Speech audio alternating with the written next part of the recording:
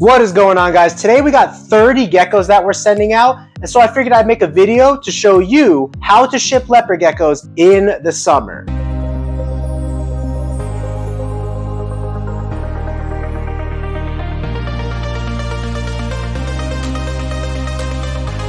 Selling in the billions each year, Rainbow Mealworms is your one-stop shop for all your insect needs. Their quality feeders and A+ customer service keep me coming back to support the health and growth of all of our animals. Visit them today at rainbowmealworms.net to place your order. Okay, first of all, I recommend a company called Reptiles Express to help you figure out what size box you need. They do a great job of telling you how many 8-ounce containers can fit in certain size boxes. This is an 8-ounce container. It's typically good for holding geckos that are 15 to 20 grams, and it can also be used to put a divider in the middle and hold 2 geckos that are about 10 to 15 grams. Now, these boxes do take a couple weeks to come in the mail, so thankfully, we had one here from a previous shipment. These boxes are absolutely reusable. Just go through your checks and balances to make sure there's no mites, no parasites, no respiratory viruses or anything in your boxes that you've gotten from other breeders. I'm as confident as I can be that this box has nothing in it.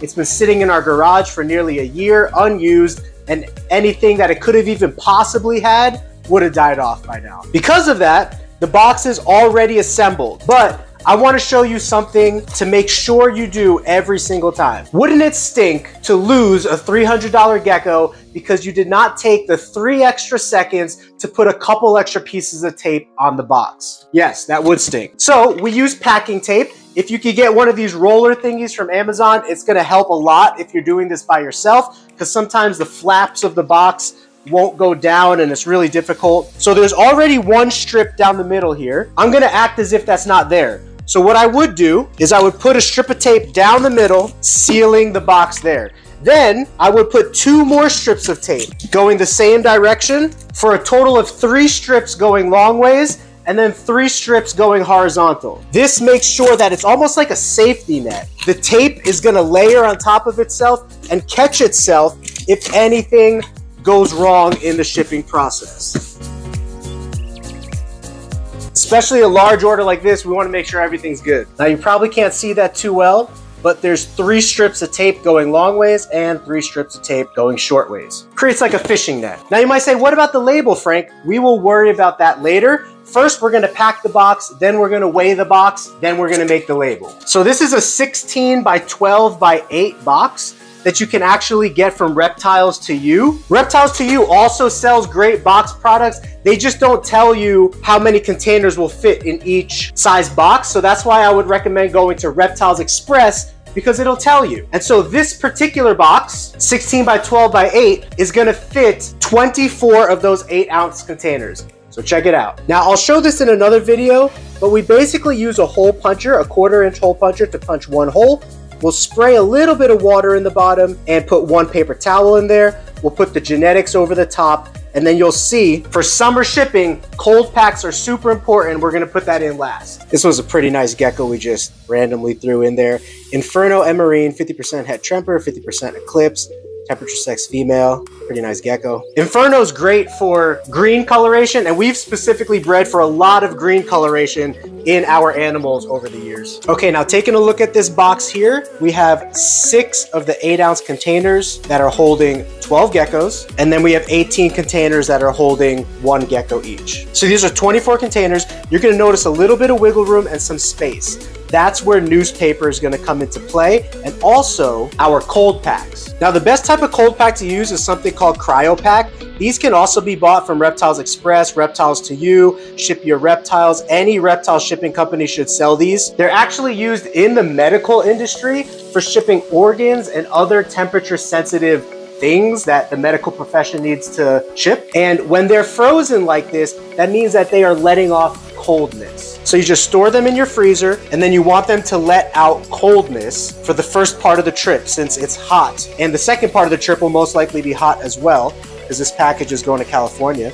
So I'm gonna put 1 here, another 1 here.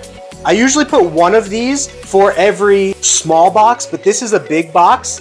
And I'm almost positive I could get away with 2, but sometimes it's just worth the extra expense to make absolutely sure for a big order like this. So this is 3 packs. Each pack, when you buy them in bulk, will roughly cost about $5. So that's $15 right there in just cold temperature regulation technology. And you can see it's in between each row of geckos. Now I'll also make a video how to do this for a smaller box. You really don't want that cold pack sitting right on top or right underneath the gecko because it is freezing.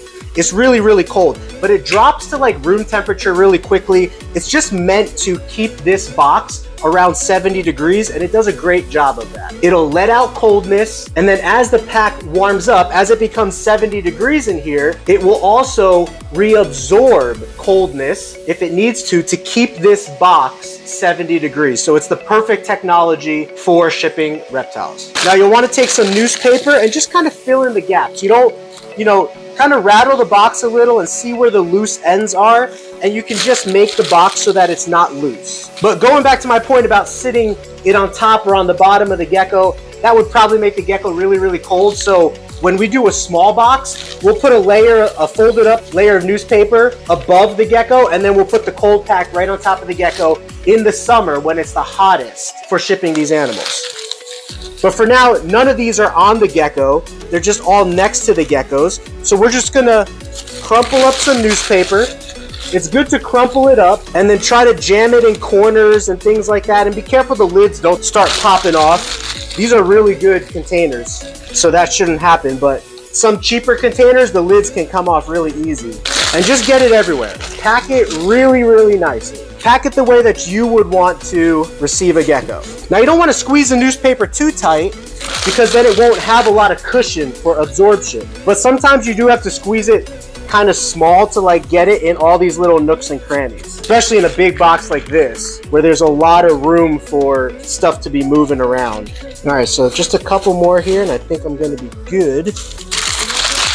I save these newspapers from rainbowmealworms.net whenever I order mealworms from them, and it comes in handy for shipping. Okay, that's pretty nice. All right, so I'm happy with that. You can see I put newspaper down in this cubby, in between the cold packs, and back here in these cubbies. So now this is fairly secure. You can see only the top is shaking, but as soon as we put the styrofoam on top, that won't be an issue. I'm just gonna lightly flatten this newspaper, and we're gonna put some flat pieces of newspaper on top just to absorb some of that little bit of free space. There's like a 1/4 inch of free space between the styrofoam and the top of the tub. Perfect, so now you can see what it looks like. And as long as the styrofoam can close, boom, which it can, you're perfectly fine. Now I always like to double, triple check right before this point, make sure all the geckos are in there. I've counted them like 2 or 3 times by this point, maybe more. Because again, how much would it stink to have a whole order go out and something was wrong and now you need to fix it? All right, so I always like adding a nice little touch, a handwritten note. Thank you so much, Gecko fan. Best of luck with your breeding operation.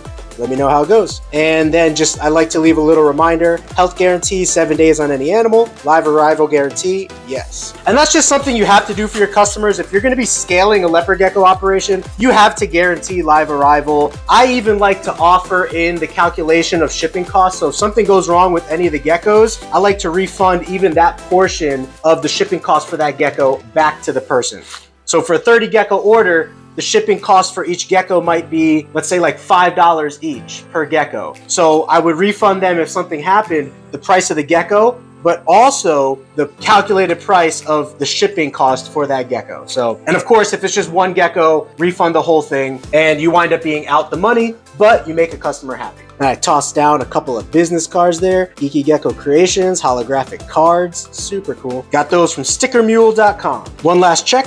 Make sure no lids came off or anything like that. Nice and cold in here, I could feel it. That's perfect, because leaving Arizona, this box will go on a truck that might be 150 degrees. So it's really important that this is cold in here. That's why I wanted to use 3 packs. You know, just spend the extra $5 to make sure that the 30 geckos arrive okay. So now we're gonna close this up and we're not gonna worry about air holes just yet. This thing really comes in handy when you're by yourself. One down the middle, another one down the right side of the middle, and a third one down the left side of the middle. So 3 again, and then 3 the other way. Again, why be cheapy last second, risking the life of 30 animals or however many animals you might be shipping, just to save a little bit of expenses on tape. Just bite the bullet, pay for good tape, pay for good boxes. It will be beneficial in the end. This doesn't really permanently adhere to the box super great. So what I like to do is always go over it like this every single time after. Don't get me wrong, it is tight, it is good, but you're gonna benefit from doing something like this. All right, just keep that in mind. Now, this box is ready to go. Now, most small boxes are only gonna weigh 1 to 2 pounds, and there actually isn't even a price difference between 1 to 2 pounds. I asked them one time, what happens if I'm not accurate with the weight of the box? And they said the package goes to its destination no matter what, but if you get caught being inaccurate too many times, they'll report you to Reptiles Express, Reptiles to You, whatever shipping company you're using, and then you'll have to deal with the consequences of whatever that company decides. So we're gonna go weigh this box and get an accurate description of how much it is. Now, because the scale doesn't have the biggest room to see the numbers, I use a bowl or something like this, just so that I could see the numbers when I put this on here. So it's teared off right now. Make sure you hit tear, so it's zeroed out with that bowl on the scale, and you'll put this on there, and I'm gonna write it down. It's 2,288 grams. Now we need to calculate that into pounds when we make our shipping label. So I like to go right over to grams to pounds calculator of Google, and we had 2288 grams, which is just about 5 pounds. That's not enough for me to round up. If it was like 5.5, if this was a number 5, I would round up. But I'm just going to mark it as 5 pounds. So I'm gonna leave this up here, then I'm gonna log into Reptiles Express. I like using Reptiles Express. Put in all my info and create my label. Now, after you put in your info, it actually shows you the temperatures of departure. So today, which is Monday, it's a high of 98. When I drop this package off, it's gonna be 98. All right, guys, so in this part of the video, I'm just showing how I taped on the shipping label, and then at the very end, I poked 2 small holes with a Phillips head screwdriver. Phillips head screwdriver is the screwdriver with the round tip, and you just want to stick a hole on one top corner on one side. If you feel it actually hit any containers, you don't need to go that far. That means it's already gone through, and just turn it in circles a little bit and then pull out. And then do it to the same to the opposite side as I show in this video. If it was just one gecko I was shipping, I normally wouldn't punch any holes, but because there's 30 geckos in here, all of them are breathing out carbon dioxide. Just in the off chance that a carbon dioxide buildup happens in the box, I put a couple holes in there so some fresh oxygen can get through, but I really don't think it would be an issue. It's just a little bit of a safety precaution I took, especially since I used 3 cooling packs in that size box with all the styrofoam insulation. I think it's gonna be just fine. The concern of like hot air going into the box through just those 2 small holes is not that big of a concern, especially since I have 3 of those high quality cooling packs. So I want to take in the package to FedEx. I'm back now, and that's pretty much it. In this video, I really wanted to focus on kind of just showing how to pack a box of leopard geckos, like the newspaper, the cool pack. And this was especially geared towards a big box, right? Because there's not a lot of videos out there showing you how to pack up like 30 animals and stuff, but I'll do another video that shows you how to pack up just 1 animal, and then another video that shows you a little bit more into the process of filling out people's information and creating the shipping label itself. So thank you guys, I'll see you in the next video, and until then, have a geeky gecko great day. Peace.